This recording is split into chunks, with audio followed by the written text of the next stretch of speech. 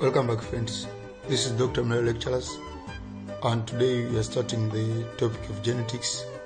This is O-level biology, and genetics is the second topic. The first topic is growth.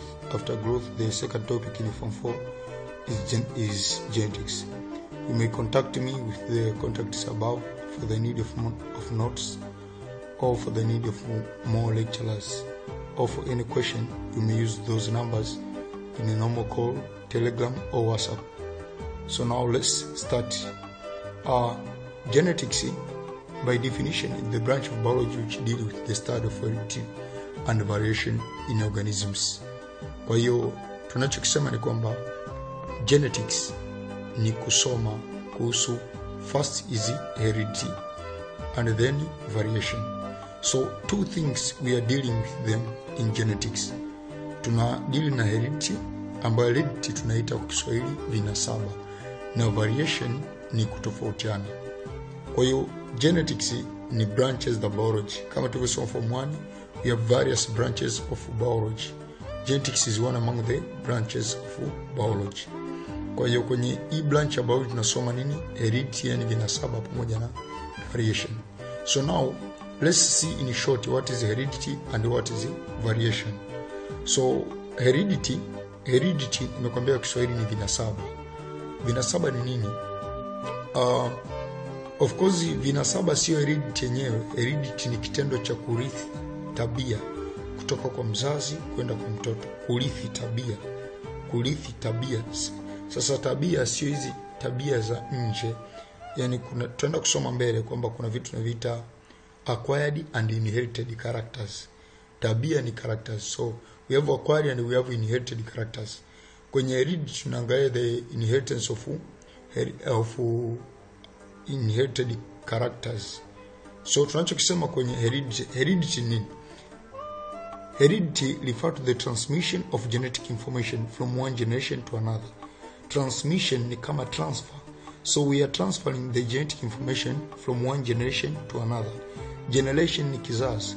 Hasa kwenye heredity manake tunachukua genetic information, tunachukua maelezo au muundo wa mwili ulioko kwa mzazi, tunaupeleka kwa mtoto. How does this happen? Kupitia gametes. Kwamba vile ambavyo kwenye reproduction a male and female gamete zina fuse kutengeneza nani? Offspring. Manake male gamete inakuwa imechukua genetic information za mzazi wa kiume. Female gamete inachukua genetic information za mzazi wa kike. Then zinavyo fuse, manake tunakuwa tumechukua gene au tunakuwa tumechukua vinasaba vya mzazi wa kike, tumeunganisha na gene za mzazi wa kiume, then tunapata a new offspring. So that is the passage on of features or characteristics from parent to offspring or progeny. So that is genetics. In the transfer of genetic information from one generation to another. That is the passing on of features or characteristics from parent to offspring, or sometimes they are called progeny.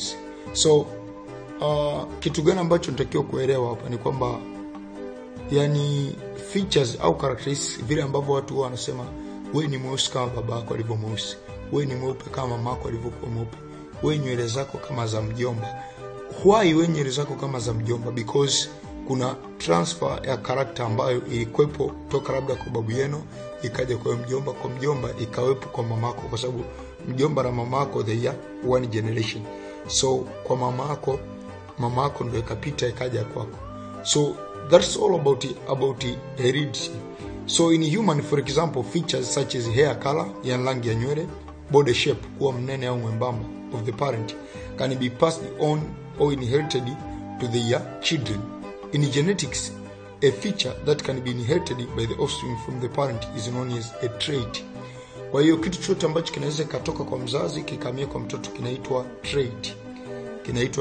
Jina lake. Kwa hiyo trait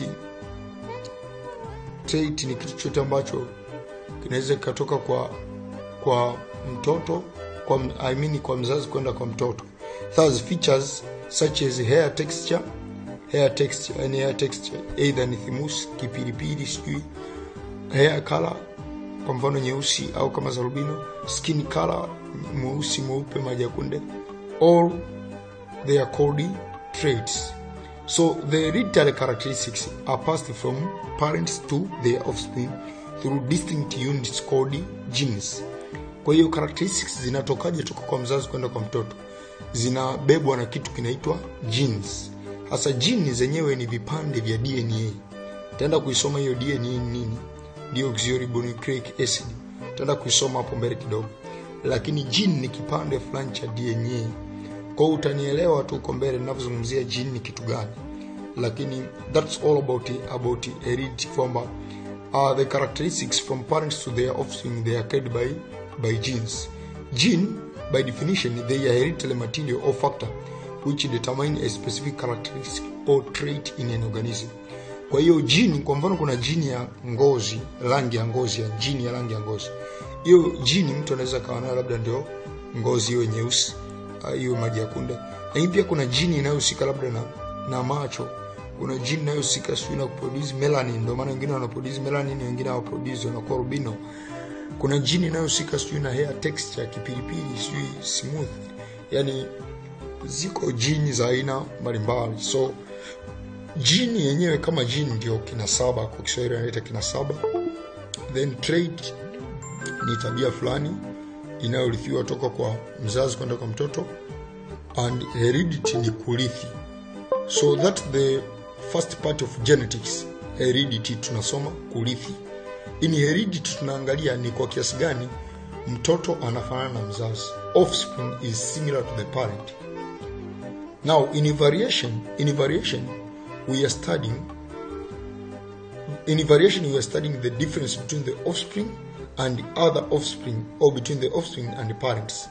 Kwa variation tunaangalia utofauti kati ya yule mtoto offspring mmoja na watoto wengine, au tunaangalia utofauti kati ya yule mtoto na wazazi wake au na ukoo wao. Kwa hiyo variation ni vile ambavyo unasema wewe uko tofauti na ukoo mzima, wewe uko tofauti na ndugu zako. That is what we call variation. So variation simply ni utofauti. To define variation, there are observable difference in the organism of the same species. Observable difference in the organism of the same species. However, variation muda mwingine sio tu observable. Yani observable maana yake ndio unaweza kuona kwa macho. Utofauti unaweza kuona kwa macho kwamba huyu watoto wa baba huyu wenzake wote ni weusi, yeye peke yake ni mweupe. That's variation. Lakini sometimes variation inaweza katokea hata kwenye gene. Kwa sababu gani?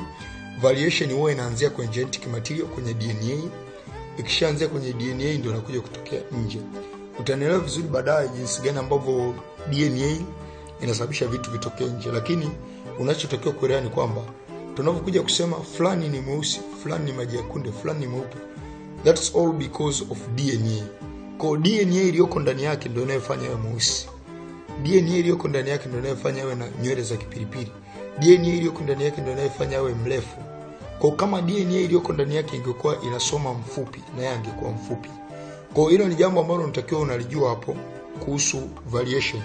Kwamba ninaposema observable difference ni tofauti ambazo zinaonekana kwamba huyu ni mweupe, wenzake wote ni weusi. Lakini huo tofauti unatokana na ndani kule DNA, genetic material kule ndani zimetofautiana, na ndio maana hata huku nje pia au organism wanakuja kutofautiana. So living things arise from other living things of the same species through reproduction. Hiyo nimesoma kwenye cytology, kwenye cell theory nimesoma kwamba kwenye cytology form 1 nimesoma kwenye cell theory kwamba cell all say they are derived from pre-existing cell. Kwa viumbe wote hai wanatoka kwenye viumbe wengine kwa process ya reproduction. Lakini hao viumbe hai wanaonyesha kwamba mzazi na mtoto wanakuwa hawafanani, au mtoto na mtoto mwingine wanakuwa hawafanani. So however, organism show great number of variations. Utofauti wanaonyesha utofauti mkubwa. No two organisms are exactly the same. The variations may be due to mutations of genetic material, that is DNA, caused by the X-ray, gamma rays, ultraviolet radiation or radioactive element.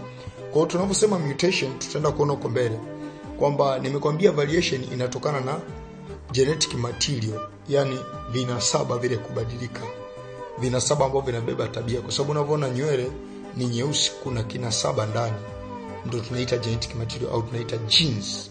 Kile ndo kimebeba hiyo tabia ya nywele kuwa nyeusi.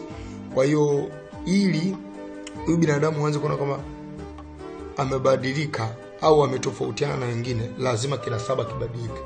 Kubadilika kwa kinasaba ndo tunaita mutation of genetic material, ndo kubadilika kwa kinasaba. Hasa mutation ina agents zake, kuna vitu vinaita mutants kama tutakavyoenda kusoma kwa mbele. Agents zake ni X-ray, ndio maana huwa wanasema ukipigwa X-ray utapungua umri. Kwa sababu gani? X-ray zinaweza kusababisha mutations, kibadilisha hiyo genetic material ya cell inaweza kashinda kufanya kazi vizuri, baadaye cell ikafa na baadaye hata mtu mwenyewe ukafa. Kuna X-ray, kuna gamma rays, kuna ultraviolet radiation or radioactive elements. Kwa hiyo vyote vinaweza vikasababisha mutation. Variation may also occur due to gamete formation and the combination of gamete at fertilization.